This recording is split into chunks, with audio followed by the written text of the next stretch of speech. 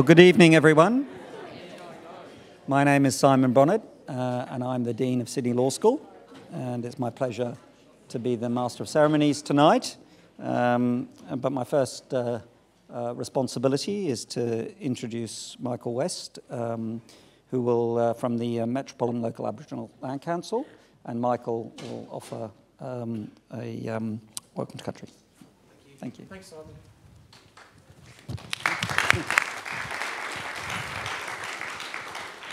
I was going to say Bujadi Gamarua means g'day in the local language here. And obviously the law is very important, and knowing that as an Aboriginal person, the day I was born I was taken away. So I do know the impacts of the law as a member of the stolen generations. I've got with me here a message stick. This is obviously looks in the shape of a shield, because shields for us are not just for defence, they're also for fighting and attacking too. But the point being, symbolism is all part of our culture, isn't it?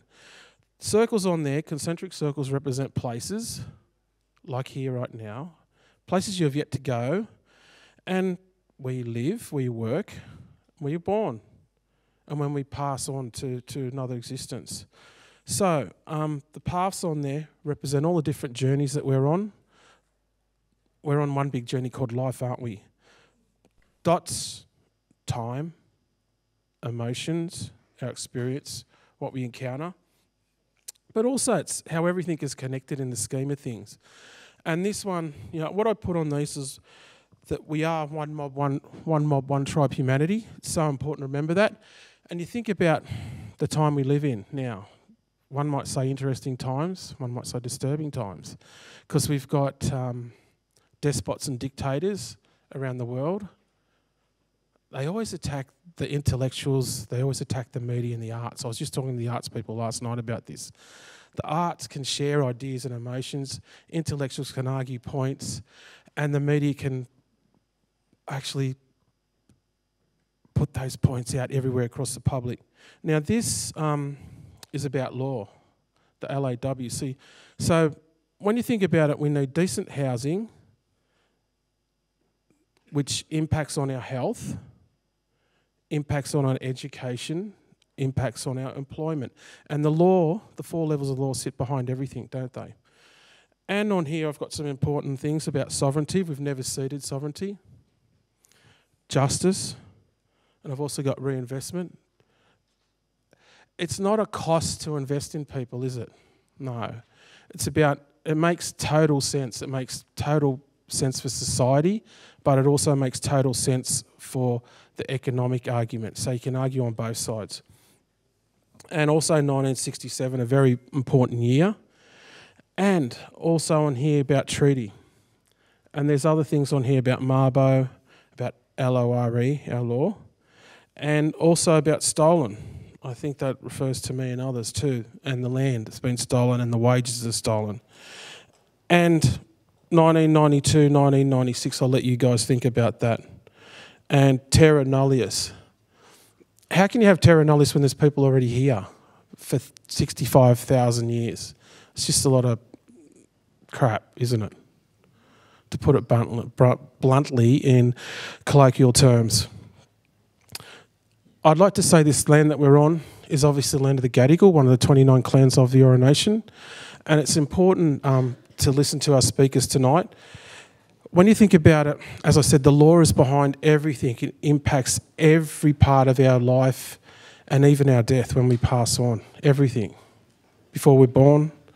So we need to pay respects to the elders, past, present and future.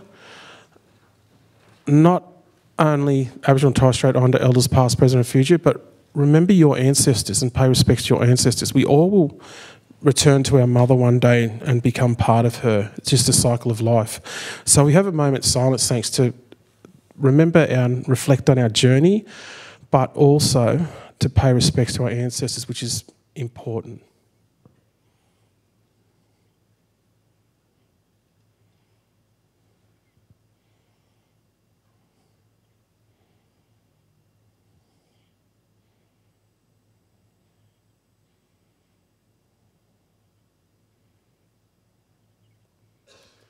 We have the Nepean, Georges Pacific and the Hawkesbury. These are the aquatic boundaries of your nation. To any of my Aboriginal and Torres Strait Islander brothers and sisters out there, we warmly welcome you from the land, the clan, the tribe and the nation you come from. And we all are one mob, one tribe humanity. We warmly welcome all our brothers and sisters from the land, community, family, neighbourhood, and ultimately the country you come from, this little planet we share called Earth. On behalf of Metropolitan Local Aboriginal Land Council, our members, our board and our elders, welcome here tonight. Enjoy the night, have a yarn, have a conversation, don't hold back, support it, be honest. And if we're going to really, you know, I guess we've seen over the weekend more women enter Parliament, which is great. Now we need more people of colour entering Parliament, don't we? That will make a difference. It will reflect our society. So on behalf of Metro, our elders, board and members, welcome tonight. Safe journey home, family, loved ones and community. As came out of Redfern, always was, always will be Aboriginal land. And also, can we send out some, I guess, some love around the world? I think we need a little bit more of that. And a lot less of, I guess, hate in the world. And also send out, I guess, our love to a couple of our elders who aren't too well, who've caught, one's caught COVID, another one's not too well either. So Alan Madden and also Arnie Ann Weldon have not been too well of late. So we hope them, if we could all send out a quick recovery and do be honest in your conversations and let's show the world what we can do when we all work together. We should be proud of ourselves over the last few years. We've got more of us here, people's grandmothers and grandfathers and mothers and fathers and that. Thank you.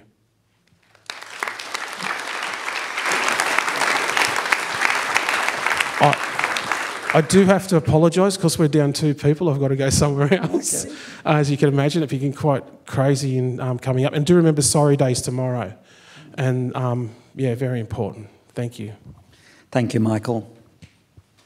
Well, I'd like to obviously echo and thank Michael for sharing that wisdom with us too. This is a place of sharing knowledge.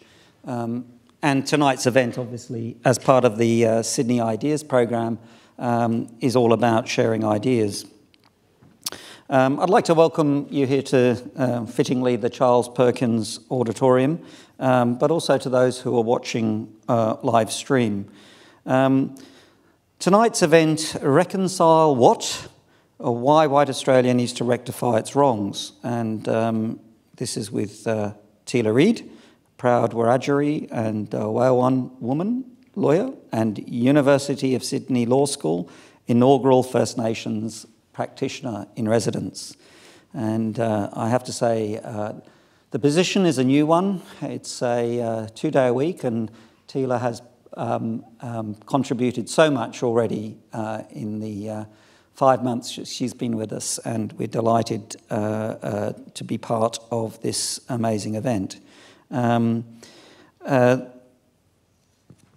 Teela is in conversation with University of Sydney alumna, Billi FitzSimons, and she is the editor of the Daily Aus, and I will examine the hard questions, the cut to the legitimacy of our democracy.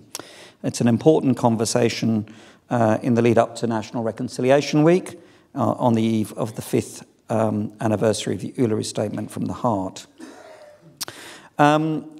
I should say right at the outset, this wonderful event is a combination of not only fantastic people at Sydney Ideas, it's presented in partnership with Sydney Law School and supported by Minter Ellison. So I'd like to thank our sponsors. A few housekeeping. There is live captioning available for those who want to view it. You can head to ai-live.com and enter the session ID. And then in any event, if you can't find that, just Google it. There's a line, isn't it? You can also join the conversation on Twitter, and I'd encourage you to do that at Sydney Ideas, and feel free to hashtag at Sydney Law School or hashtag Inspiring Legal Minds. That's another of our monikers. So look, I just, as I was saying, after, as Michael intimated, the election and the new government with its commitment now to the Uluru Statement, I'm very proud to say that last May, not this immediate, so last year, the Law School's board, that's our formal governing body, endorsed the Uluru Statement of the Heart. And it's interesting to see judges that we now count amongst our alumni and very senior legal figures. When they give speeches, they acknowledge and endorse the Statement of the Heart. And I think there's a real tipping point in relation to the drive to address the issues outstanding in relations to Aboriginal and Torres Strait Islanders in this country. I'm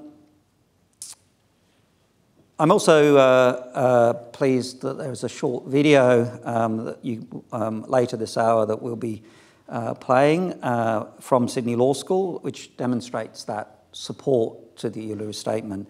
And you'll hear from also our Deputy Vice-Chancellor, Professor Lisa Jackson-Pulver, who unfortunately is unable to be here in the room, but is, I know, watching online. And Lisa has been a huge supporter of the work of the law school in this area, and also supporting the Practitioner-in-Residence project. After the event, I can invite you to join with us for light refreshments.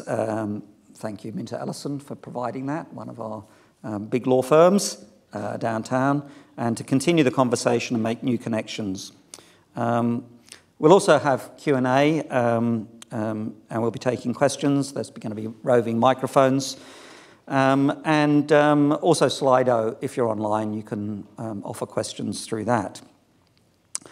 So Teela, in many senses, just to give you a bit more of an elaboration of her background, a proud Wiradjuri and Wailwan woman, lawyer, essayist, storyteller, co-founder of the Blackfella Book Club, which is a platform that honours First Nations ancestors as the original storytellers. She is a senior solicitor practising in land rights litigation and, as I said, a practitioner-in-residence here in the university. And she's a campaigner for the Uluru Statement from the Heart.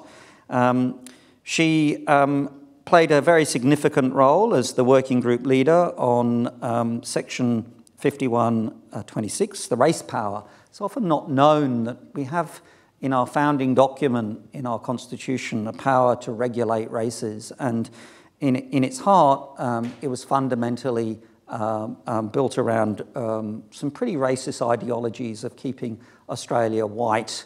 Interestingly, it accepted the Commonwealth's power to regulate Indigenous people, but it was determined to keep out non-British races. A pretty pernicious section that still continues in our constitution today. So that, I think there are some, as they say, unfinished business in relation to our process of constitutional reform in this country. And so Teela has been there in the heart of that process of creating a framework for rethinking our constitution and how we give voice to Indigenous people. On a very practical level, she's also been a leading advocate behind the Wallama Court, which is a proposal to establish an Aboriginal sentencing court in New South Wales. Outside, there is a copy of the latest Griffith Review, and I should say what a wonderful collection it is. Teela is a contributing editor. You can read her wonderful essay on the power of matriarchy. Strong women play a very important role in First Nations peoples, and I think it's an amazing essay in itself, but it's amongst an amazing array of fantastic essays. And although I did once work for Griffith University, I have no shares in the Griffith Review, I should say, but I would really commend it to you. So I'd like to also introduce Billi. Billi is the editor at the Daily Aus, a social-first news service that engages with more than 350,000 young Australians. She is also the host of No Silly Questions, which is dedicated to breaking down the big issues for young people in an accessible and digestible way. She previously worked as a senior news writer at Mamma Mia, where she specialised in stories at the intersection of politics and gender.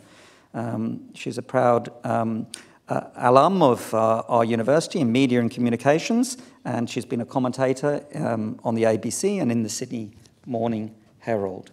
So look, I welcome both Teela and Billi to the stage. Please make them welcome.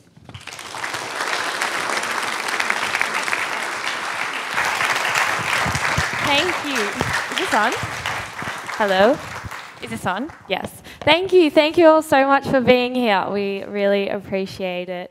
And I'll also reiterate that there is a Q&A at the end, and any and all questions are welcome. But I think that we should start with the election. You might have seen that we have a change of government, we have a new Prime Minister, and I think it's fair to say that Australians voted pretty decisively for change. And one of the first things that Anthony Albanese said in his victory speech on Saturday night was that the Labor Party will commit to the Uluru Statement in full. And of course we knew that, but I think that the fact that it was one of the first things he said as Prime Minister was incredible to watch. We also have a record number of Indigenous people in Parliament as a result of the election over the weekend. We also have the Teal Independents who, I'm pretty sure all of them who got in did campaign on implementing the Uluru Statement in full.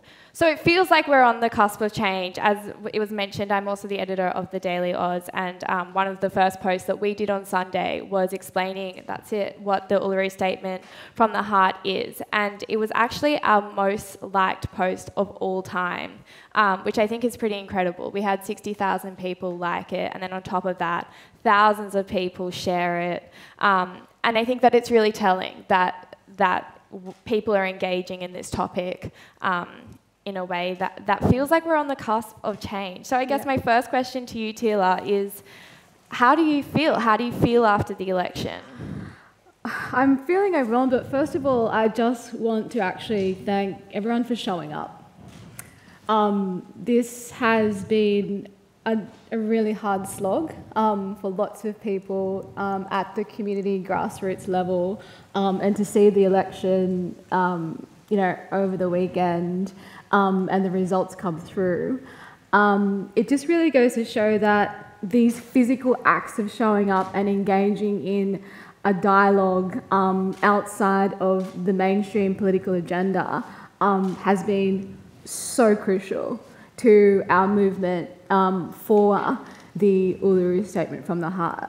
There's been many rooms I have sat in across Australia, as has many other campaigners for the statement, speaking to bigger, smaller groups of people, and these are the conversations that are changing our nation.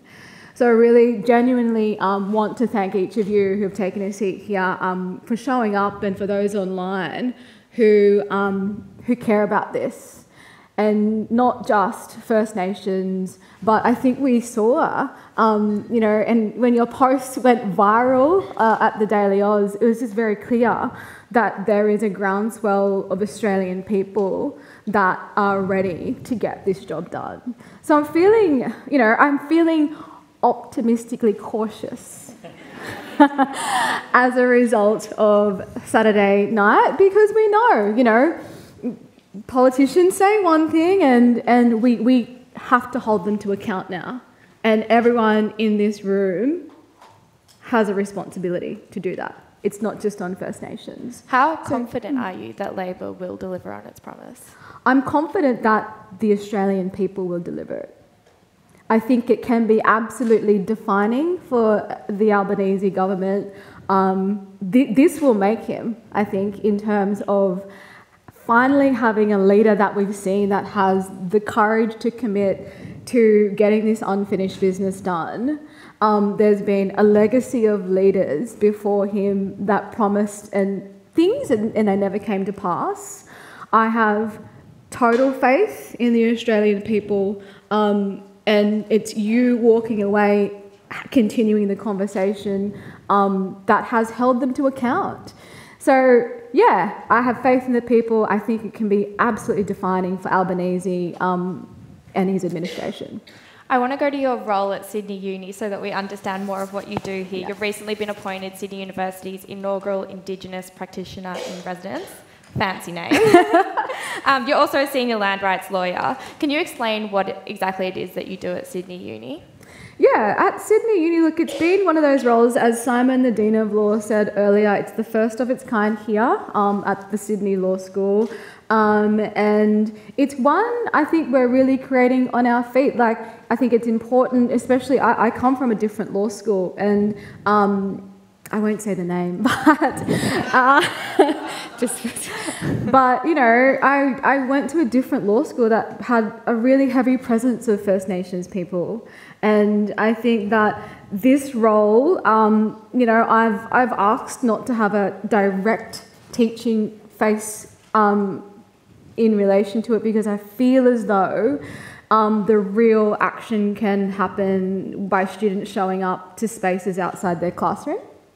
And that I've committed myself really to three things. And I must say that I hesitated in the beginning about whether or not to accept the role here, and I'm loving it.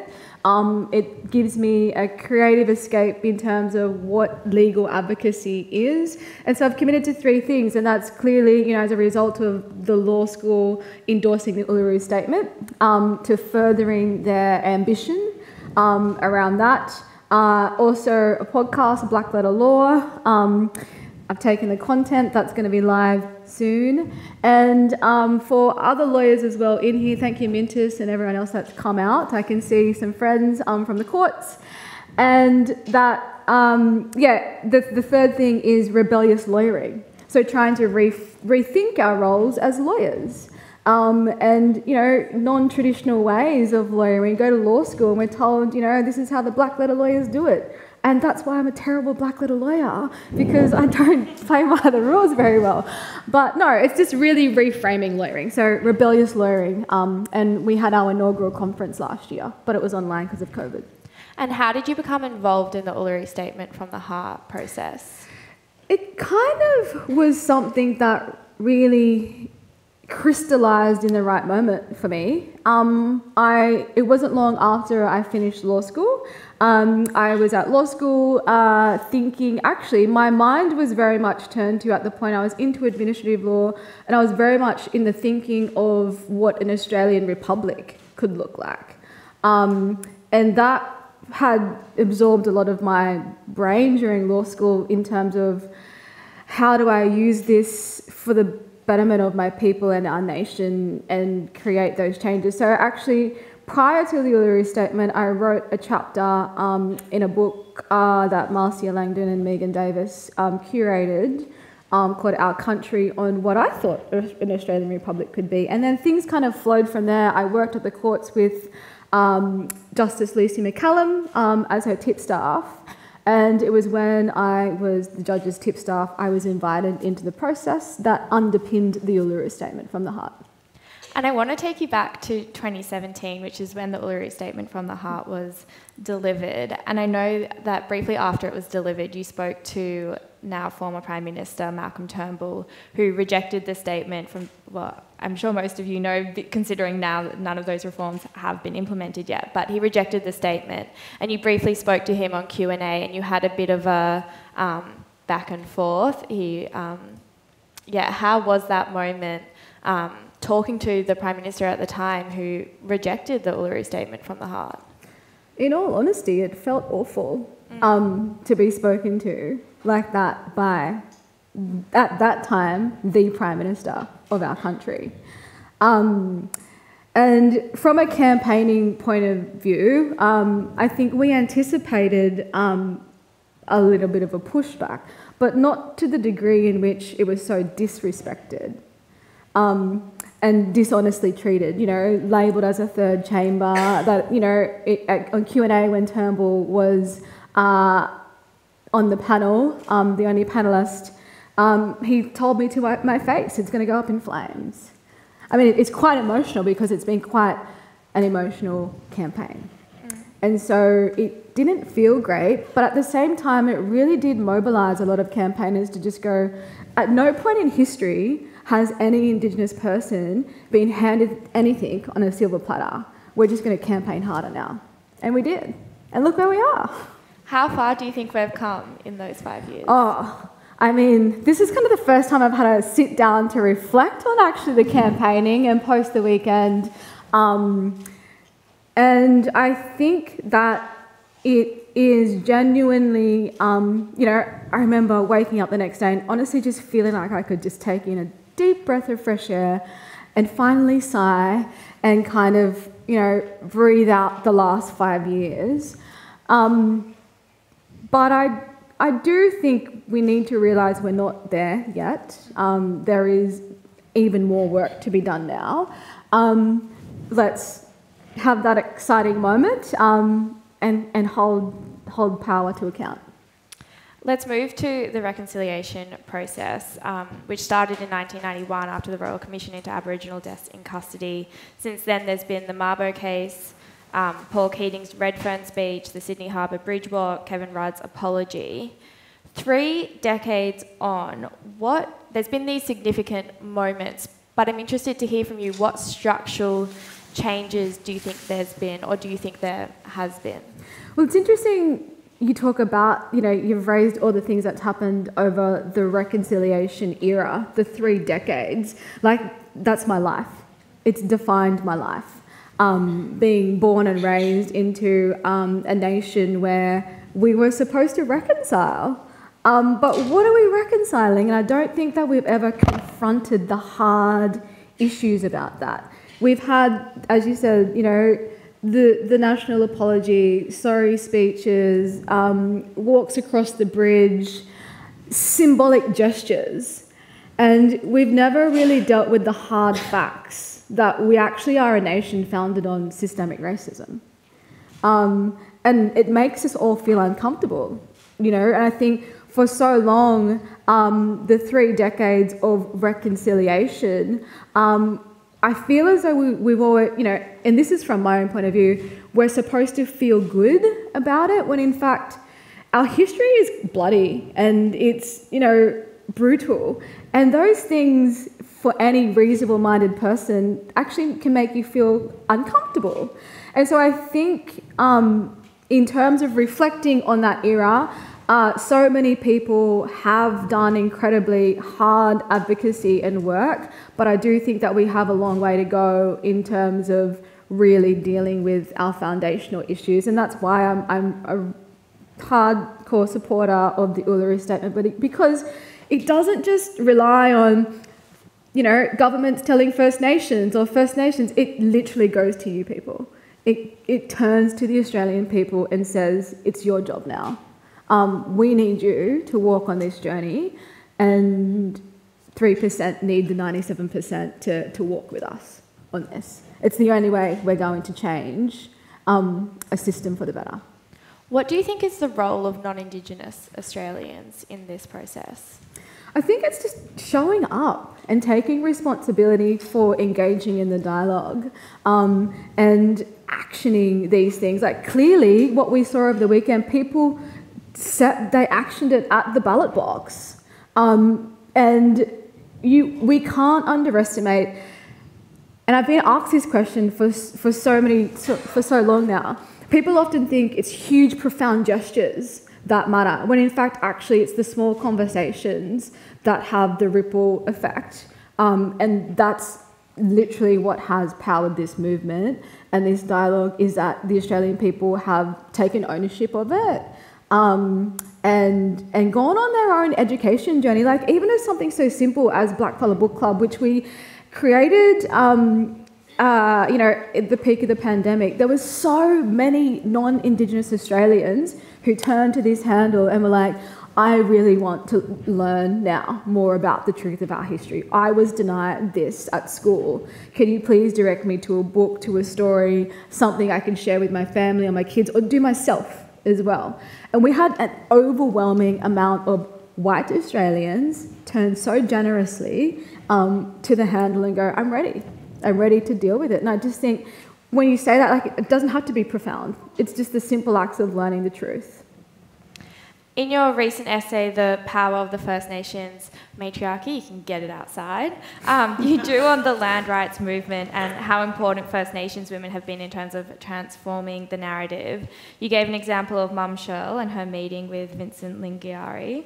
Can you tell us about the significance of that and how First Nations women are at the forefront of these movements? Yeah, I mean, what I really wanted to do in this essay was to really illuminate the fact that at each turning point in our history, in our nation's narrative, it's been First Nations women who have been punching up, to the patriarchy, and that they've been so defining in movements like Mum Shirl. Not many people know, one of her first trips out of New South Wales was up to the Northern Territory to meet Vincent Lingiari.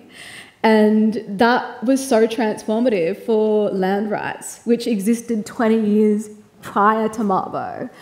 And then other people I spoke, in the essay I talk about 1967, and the campaign leading into that was a decade-long campaign. And so I can't complain, it's been 5 years of this movement, but a decade-long campaign in an era where there was no social media, yet 90.6% or 7% of Australians voted yes. Like, what an amazing feat. And at the forefront of that movement was First Nations women, educating Australians about why that was so important. And then I thread in parts of my own life, which is why, I think it's really important to honour the matriarchy. And I should say as well, one of the things that keeps me going in this movement is the image of Gladys Taipanoka at the footsteps of the High Court of Australia when the Whig people defeated the state of Queensland. So in this essay, it's just about retracing history, and I think what we don't do in Australia is we don't honour the stories of First Nations women who are literally leading these movements. And you also spoke about land back and how you can't separate it from climate justice. Can you speak about how you merge those two? Yeah, it was just really the conversations I'm starting to have in community, especially with millennial, younger groups like your audience at TDA would be and climate justice was clearly a priority at the last election. And so I just think what we can't do is we can't separate climate justice from the importance of First Nations voices.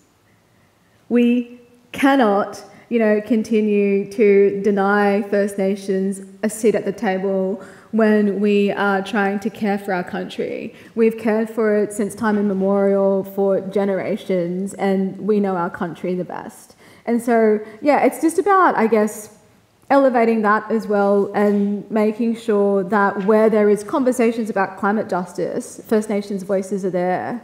And also the movement towards enshrining a First Nations voice is absolutely about making sure that there is a sustainable voice beyond these political cycles, and only First Nations can speak to those issues, in terms of how to care for country. It just makes such logistical sense that we are at a tipping point with the voice and climate justice, and we need to start thinking about them both together. And there's been a number of past petitions.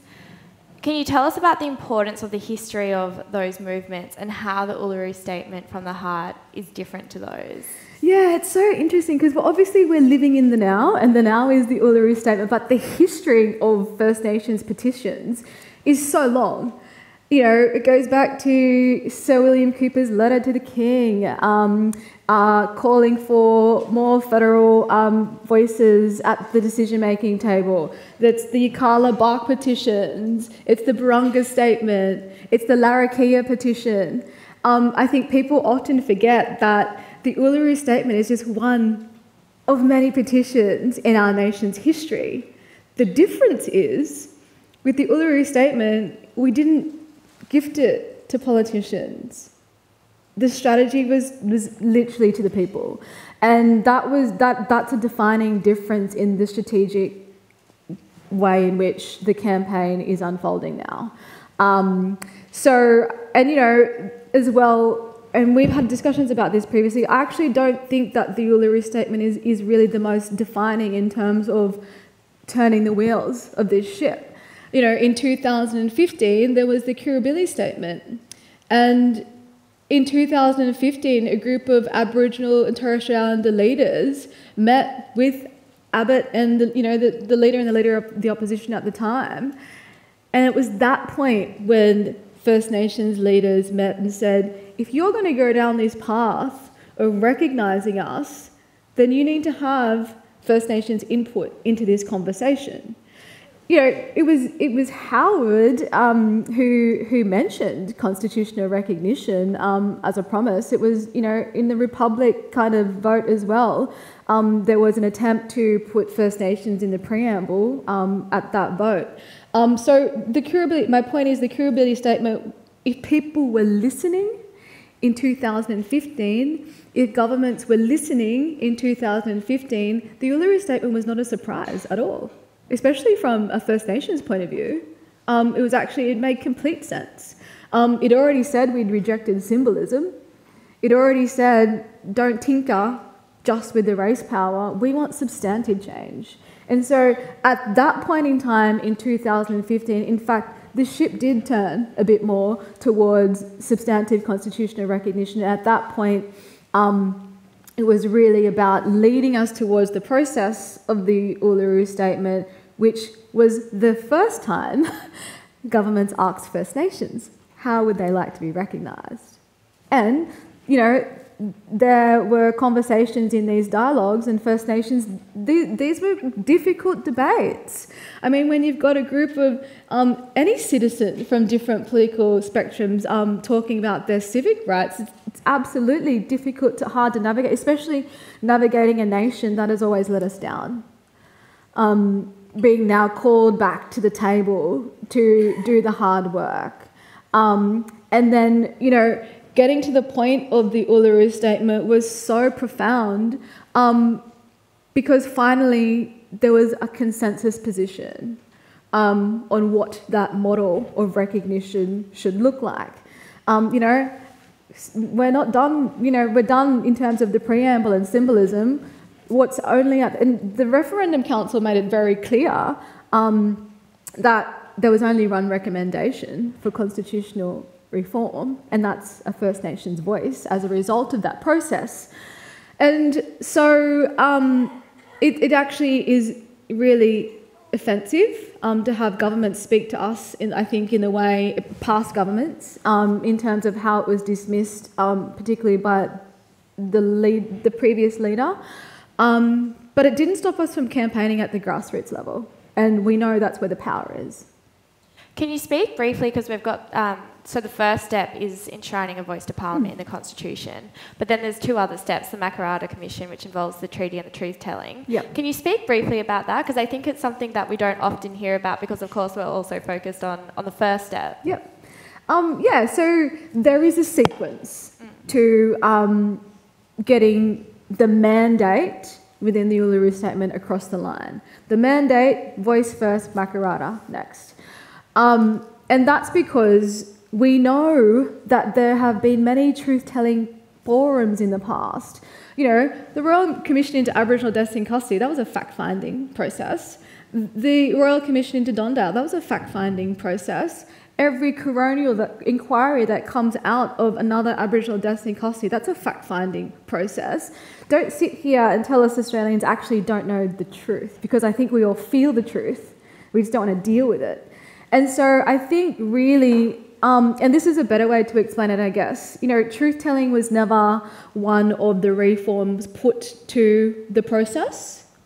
So an example, when post-Billi Statement, then into the process of going to First Nations and putting models before them of what potentially to debate. So there was a voice, there was amending the race power, there was implementing an anti-discrimination clause, there was a preamble and an agreement-making power, 5 things put to the room.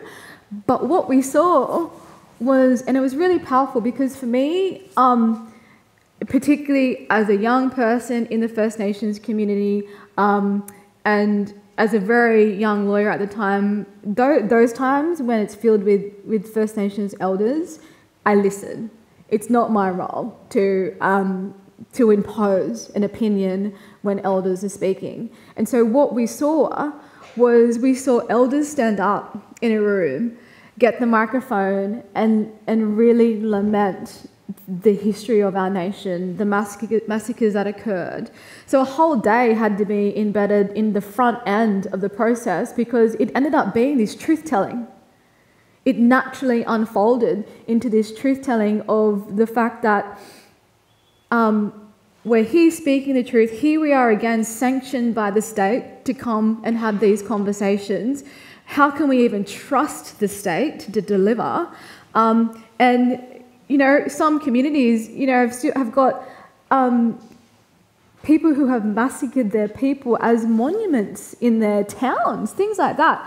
And so, you know, at the time as well, a lot of resources were going out of communities. Funding was drying up for housing. This is just as well, you know, when not long after Abbott said, you know, living in an Indigenous community is a lifestyle choice. So lots of things were really bubbling to the surface in these conversations. And it was powerful in the sense that elders understood we can talk truth day in, day out, but are these fellas going to listen to us? Every community you go into, every black community, they are talking truth every day. So the strategy needed to be a sequence. It needed to be, if they want to talk the truth as well, there is an obligation on White Australia to step up with us. There's an obligation to hear us. There's an obligation to continue a dialogue. Because it's not just the suffering of our people, it's what other people did to us. And that takes too, I think, an equal share and an equal stake in that conversation. And so the energy and the focus absolutely is right now getting our nation to a referendum and winning that. Because I don't think we can have a fair and truthful conversation until we're seen as equals at that truth table.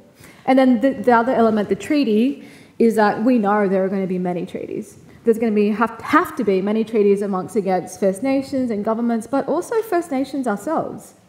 And so that process and trying to retrofit a process that the state failed to do at first contact, as a country, we are structurally different to many other liberal democracies in that way.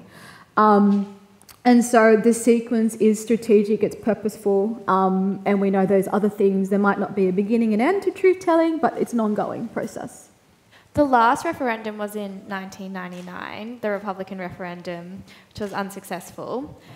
What do you think, what do you think needs to be done to have a successful referendum this time? And do you think that the landscape is different? I mean, obviously we have social media now, which they didn't have in 1999.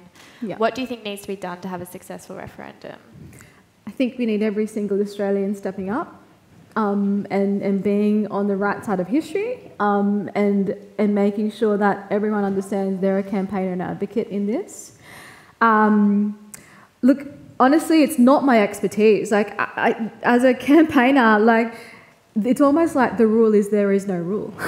Like, we've gone out to the people and no one gives you a handbook on how to win a referendum. Well, at least I've never seen one. So if anyone out there has one, send it my way.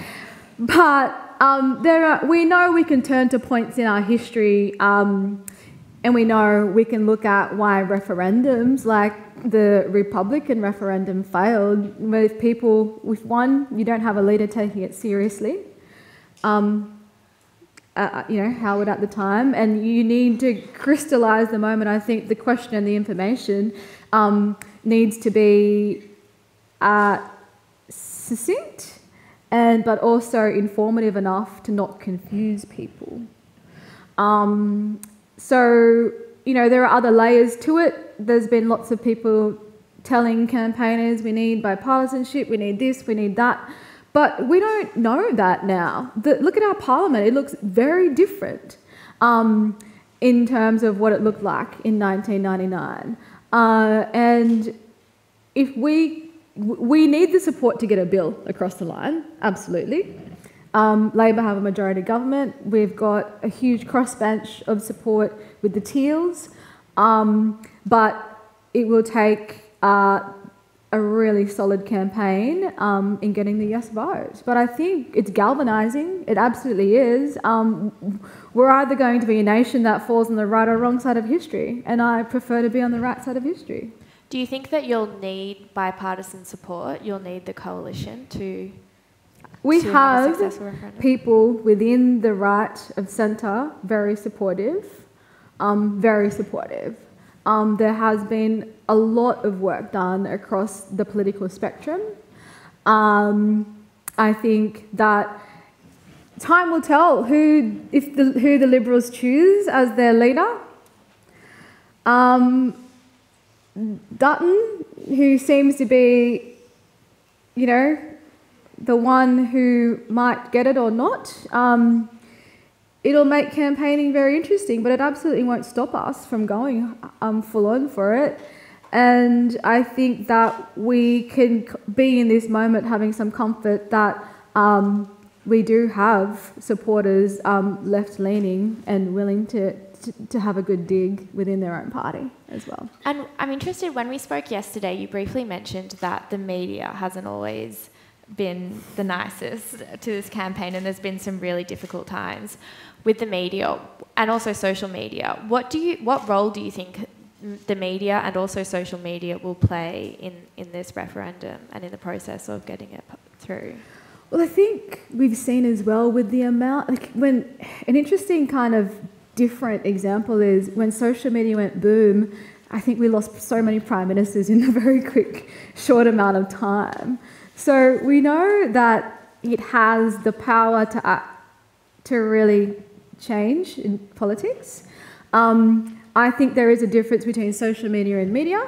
We need forensically accurate media in Indigenous spaces to get this right, and present the facts, because I think the facts really reveal themselves, and we need good journalists doing that work. But of course, it's going to play a role. It's going to play a huge role, and I think there are lots of people getting across the reforms and getting across the history and getting across what the statement is calling for, and we're seeing that. Well, I think we're going to play the 2-minute video, but I think before we do that, you're going to read out the Uluru Statement from the Heart. Don't clap yet. Teela, yeah. Do you want to stand up? Yeah, I might stand for this. Yeah. We gathered at the 2017 National Constitutional Convention, coming from all points of the southern sky, make this statement from the heart. Our Aboriginal and Torres Strait Islander tribes were the first sovereign nations of the Australian continent and possessed it under our own laws and customs. This our ancestors did, according to the reckoning of our culture, from the creation, according to the common law, from time immemorial, and according to science, more than 60,000 years ago. This sovereignty is a spiritual notion, the ancestral tie between the land, or Mother Nature, and the Aboriginal and Torres Strait Islander tribes who were born therefrom, remain attached thereto, and must one day return thither to be united with our ancestors. This link is the basis of the ownership of the soil, or better, of sovereignty. It has never been ceded or extinguished and coexists with the sovereignty of the Crown. How could it be otherwise? That a people's possessed a land for 60 millennia And this sacred link disappears from world history in merely the last 200 years. With substantive constitutional change and structural reform, we believe this ancient sovereignty can shine through a fuller expression of Australia's nationhood. Proportionally, we are the most incarcerated people on the planet. We are not an innately criminal people. Our children are aliened from their families at unprecedented rates. It cannot be because we have no love for them. And our youth languish in detention in obscene numbers. They should be our hope for the future. These dimensions of our crisis tell plainly the structural nature of our problem. This is the torment of our powerlessness. We seek constitutional reforms to empower our people and take a rightful place in our own country. When we have power over our destiny, our children will flourish. They will walk into worlds and their culture will be a gift to their country. We seek constitutional reforms and we call for the establishment of a First Nations voice enshrined in the Constitution. Makarrata is the culmination of our agenda, the coming together after a struggle. It captures our aspirations for a fair and truthful relationship with the people of Australia and a better future for our children based on justice and self-determination. We seek a Makarrata Commission to supervise a process of agreements between governments and First Nations and truth-telling about our history. In 1967, we were counted. In 2017, we seek to be heard. As we leave base camp and start our vast trek across this country, we invite you to walk with us in a movement of the Australian people for a better future. That's the Uluru Statement.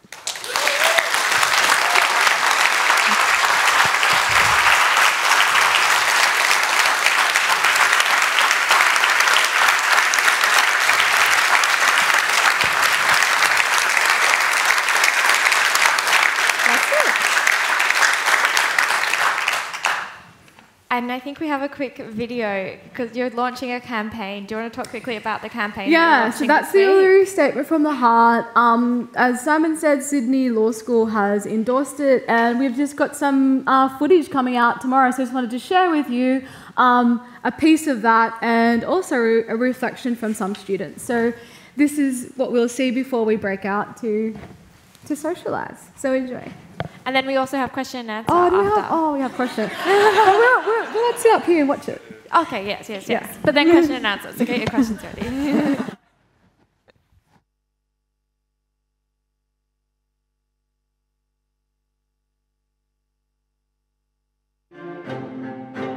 For a long time, for 200 and something years, it's been Europeans or white settlers making decisions for and about Aboriginal people. And I think if we're ever going to make steps in self-determination, Aboriginal people know Aboriginal people best. So I think it's really important that we're the ones making decisions that directly affect us. 2022, we still don't have a framework where Indigenous people are represented into our legal, legislative and constitutional processes. I don't think our histories are told and owned by the nation. First Nations have never ceded sovereignty to their lands and their waters. It is our responsibility now to redefine our nation. And it is our responsibility now, in 2022, to walk together towards a referendum, to enshrine a First Nations voice in our Constitution. So when we look at the voice from the heart and when we look at this statement, How can we not be moved to recognise its importance as we move into the next phase of our history and our maturity? Do you want this unfinished business to continue going on for the next generations to deal with? It is time now. In 1967 we were counted, and in 2017 we wanted to be heard, and that really resonates with me. There are two lines in there that really resonate with me. One is talking about how 60 millennia worth of our histories, how could they be erased in 200 years? The other part that resonates with me is where we're calling for our rightful place in our own country. Also, the protection of the enshrinement in the Parliament is kind of essential, because I understand there's been quite a lot of Indigenous-based policy that's kind of just been left behind, hasn't really been recognised or enforced, and so it's essential that it's provided that protection, specifically from the Constitution. Having the constitutionally enshrined voice ensures that whichever party's in power will still have that voice in Parliament. This unfinished business is a matter for all Australians to walk with us together on this journey of reckoning, of reconciliation, and redefining the rightful place of First Nations in our national narrative.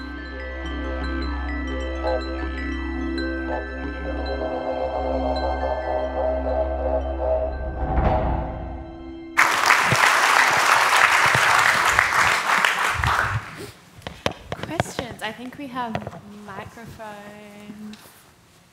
No? Are there any questions? Yes. Your question? I'll also get this. Thank you very much. It's inspiring and encouraging. Michael Davis is my name. This is also 15 years since the United Nations Declaration on the Rights of Indigenous Peoples was at last recognised by the Rudd government. And that's all about self-determination, as is the Uluru Statement. I just wanted to hear what your views are about the prospects of real self-determination for peoples, for Indigenous peoples, walking together in Australia. Thanks. Thank you for your question. The right to self-determination was also the key recommendation that came out of the Royal Commission into Aboriginal Deaths in Custody. It's been spoken about a lot across decades, and indeed it was endorsed under the UNDRIP. And so I think in terms of how we ensure that in Australia, it has to be put into hard law. It has to be protected. It has to be sustainable. And self-determination can look different to many different communities. It doesn't have to look the same. I think that's one thing in Australia as well. It expects First Nations to all have the same position when in fact actually white Australia or multicultural Australia don't even have the same views often. I think the right to self-determination at its heart, Article 3 in the UNDRIP is so much about social, political and economic empowerment. And those things might look differently to different communities, and it's about communities making decisions for their communities. So I think the first step in protecting that is a referendum and ensuring that those grassroots voices at the community level are heard. Any other questions? Yep, there's one there. If we can get a microphone. Yeah, the microphone's coming.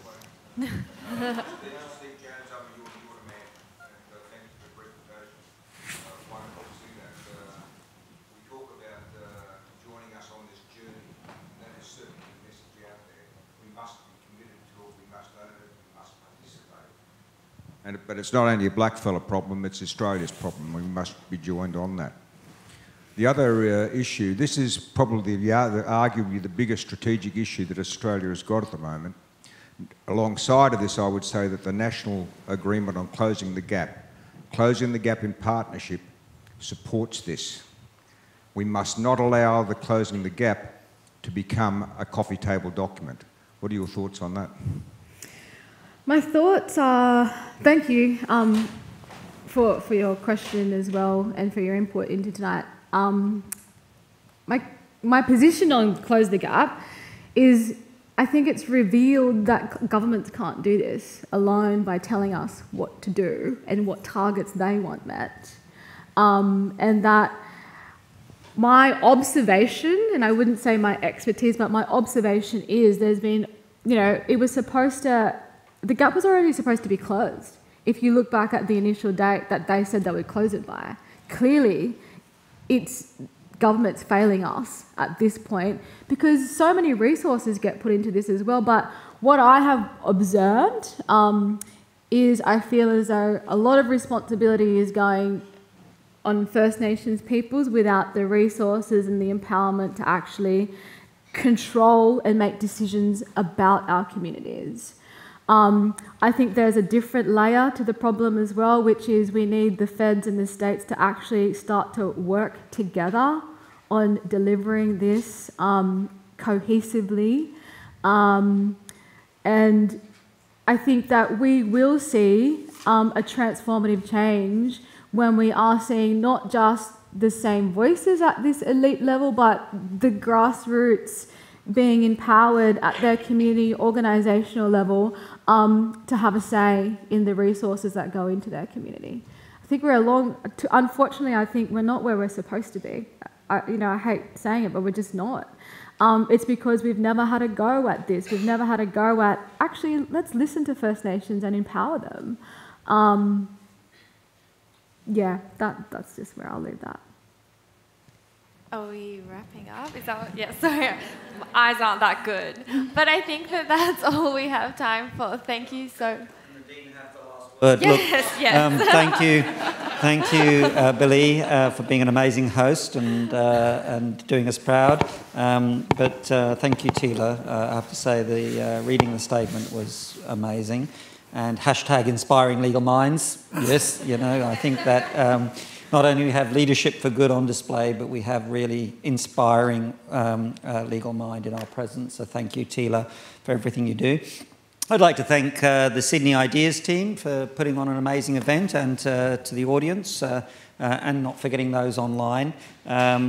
The Sydney Ideas event will be available on podcast in the next few days, so please take the opportunity to review it, maybe even share it with some friends, and it will be posted on the Sydney Ideas website and on YouTube. And of course, check the website for more information about upcoming events and subscribe to the newsletter. And now, with thanks to Minta Ellison, we invite you to join us for canapes and drinks outside. Thank you and good night. Thank you. You killed it. Thank you. Thank you, Simon. Oh, so good. Wow. Thank